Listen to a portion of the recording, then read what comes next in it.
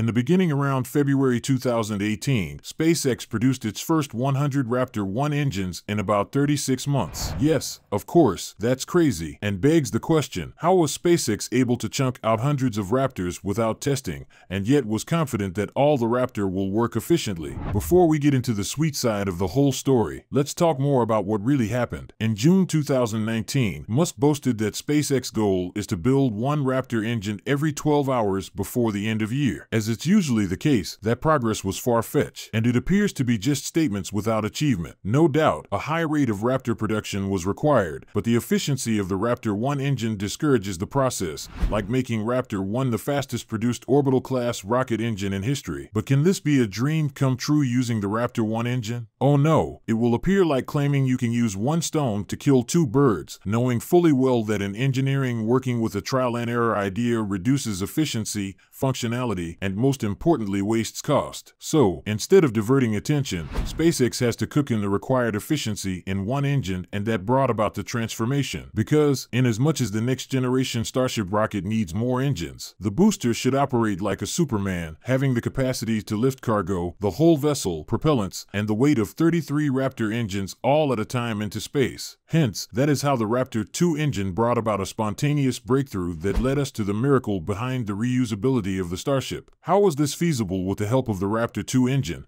and why did SpaceX completely abandon the Raptor 1 engine without regret? Let's find out in today's episode of Tech SpaceX. Raptor 2 is the God-sent engine for the Starship, a miracle that outsmarts everything rocket engine in the history of rocket science and production. The Raptor 2 engine is a beast that produces 510,000 pounds of thrust compared to what you will have in the F1 engine, which was the only type of engine that has the highest thrust of about 1.5 million pounds before the birth of the Raptor 2 engine. Raptor 2 crushed everything. Not only that, but it enlightened our belief that something imaginable can be possible. Like firing 33 engines under one rocket, that's like a black magic, invented by Elon's bright brain. But the most important thing is with all 33 Raptors at full throttle, Starship is doing the laudable, that is producing 7,600 tons or 16.7 million pounds of thrust at liftoff, beating the most powerful rocket Saturn V that uses 5 F1 engines in the first stage of its power. Now, the not-so-usual word SpaceX don't want to joke with is reusability, and it seems the majority find this game-changing word not so easy to understand. The media only pronounce this word on the news, but it has a unique technology-inclined meaning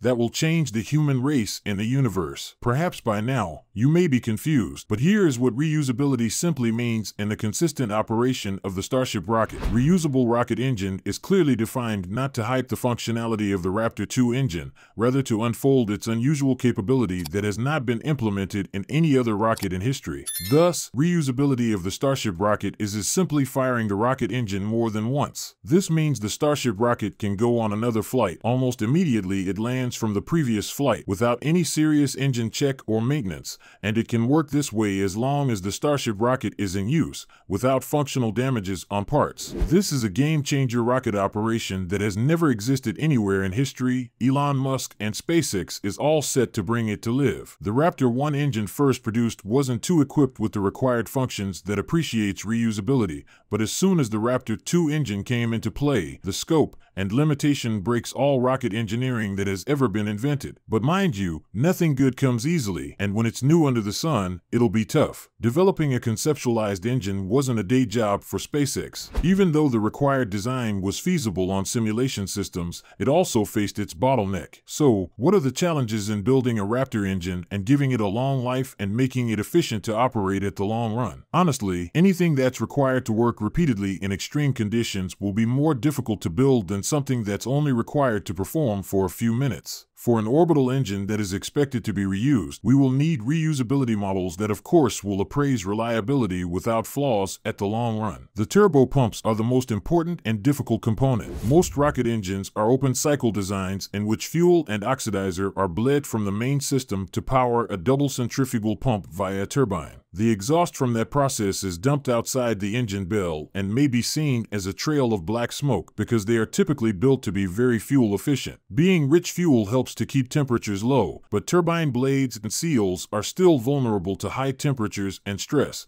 which can swiftly ruin fine-tolerance components. More complex designs, such as the SpaceX Raptor, employ a fully closed cycle system, which includes a unique turbo pump for each fuel and oxidizer. Going for a fully closed cycle means that all of the fuel and oxidizer are sent to the main combustion chamber and nothing is wasted, which means that one of your turbo pump turbines must work on a lean mixture, raising the combustion temperature. Another factor to take into account is the requirement for reusable rocket engines to restart, which is not typically peculiar as a factor for a single-use engine. Because of the added complexity, there are more potential problems. This only scratches the surface of the Bell design, which must be able to resist the high combustion temperature that is created inside the main chamber without cracking. In addition, the NASA space flight video shows several Raptor engines self-destructing while being tested. In reality, there are a variety of factors that might cause engine failure. The combustion chamber of a Raptor 2 is subjected to a gigawatt of heat during testing,